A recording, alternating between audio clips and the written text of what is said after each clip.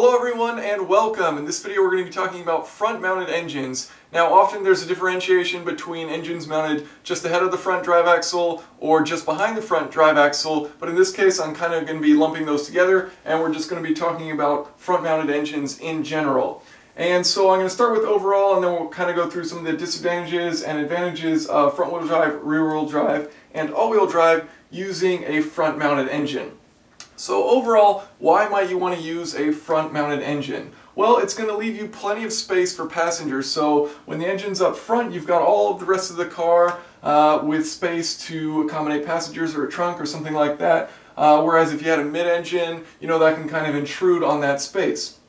Serviceability. A lot of engines with the engine mounted in the front, you've got a hood which completely covers it, and then you can pop this hood open and you've got tons of space to work on the engine, which compared to a mid-engine or a rear engine, even this could be quite a bit better than as far as how much space you have to work on the engine and things around it.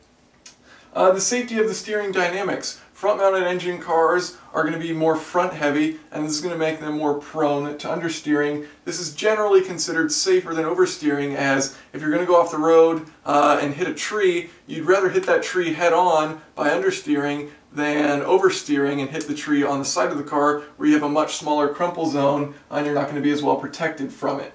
Now, the downside, of course, is understeering isn't desirable from a performance standpoint or any standpoint. Really, you don't want to understeer. So the weight distribution, these cars tend to be front heavy, and so that's kind of a downside of it.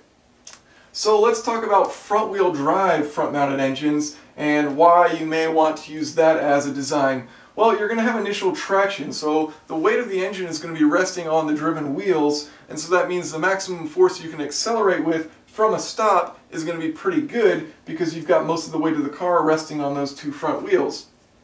You're also going to have improved traction in loose surface conditions such as dirt, snow, and ice because you've got that weight resting on those driven wheels, and so the maximum force you can accelerate with is fairly high, and so it'll minimize the amount of wheel slip.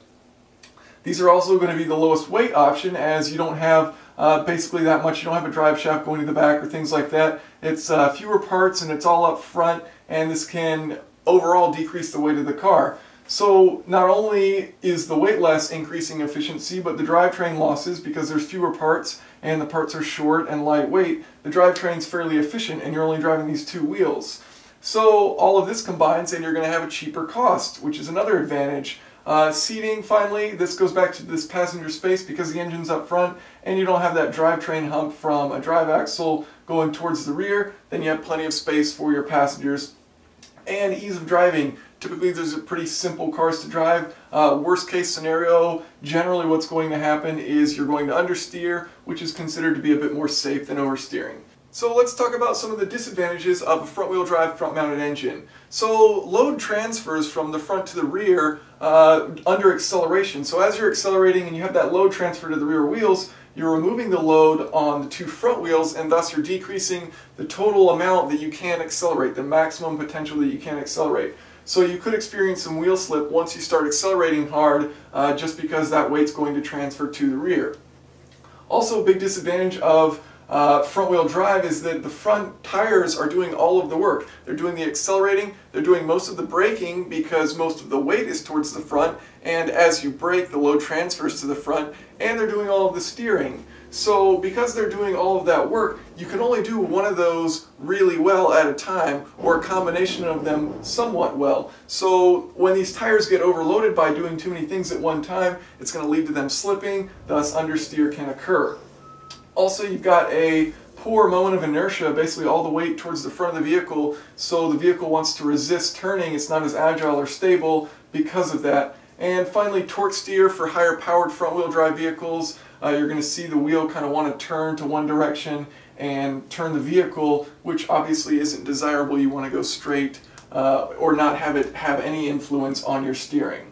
So why might you want rear-wheel drive? Well, you've got load transfer under acceleration, so as you're accelerating with a rear-wheel drive vehicle, you're putting more load on the rear tires, thus increasing the total amount of grip they have for acceleration, so that's one benefit. Also, you can achieve a fairly good weight distribution with these rear-wheel drive front-mounted engines. One of the things Corvette does is they place the transmission at the rear along with the differential and all that, And basically what they do is they're able to achieve a 50-50 weight distribution, which from a lateral grip point of view can be pretty much ideal, basically because you're evening out the load between the tires and allowing for maximum potential grip.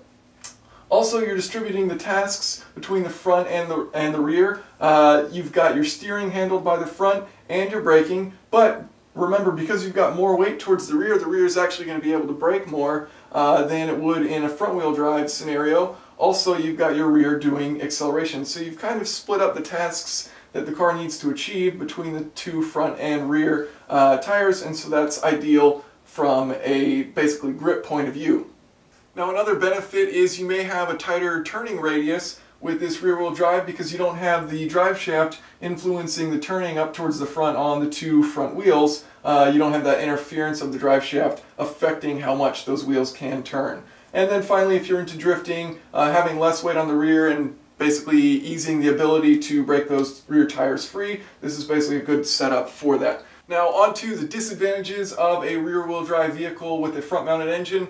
These are going to be more prone to oversteer, which isn't ideal for going around corners. Basically, you want a neutral steering vehicle that isn't going to have the back kick out, and these can tend to have the rear kick out, especially because there's not that much weight on it, so if you put down too much power, it's going to want to slide out. Also, you're going to have more drivetrain losses versus a front-wheel drive, as you've got this drive shaft going all the way back, and that's got inertia and weight added to it. And so added weight, as I mentioned, versus front-wheel drive. Also, for the passenger compartment, you're going to have this drive shaft hump, which may or may not influence basically how much space is in the rear seats or something like that, because that drive shaft hump is going to exist. Also, cost versus front-wheel drive, there's more parts here and it's a bit more complex, so it is going to be a bit more expensive. And finally, grip on loose surfaces. Because the majority of the weight is on the front of the vehicle, most of the time, you can get a fairly even weight distribution, but versus a front-wheel drive vehicle, which has the majority of the weight on the driven wheels, this necessarily does not, and so that's decreasing the maximum amount that you can accelerate on these loose surfaces, so it may be fairly easy to spin the tires on loose surfaces such as dirt, snow, or ice. Okay, moving on to all-wheel drive with a front-mounted engine. What are the advantages of this? Well, basically because all the wheels are driven, all the weight of the vehicle is always on driven wheels, so the maximum acceleration is pretty much always possible.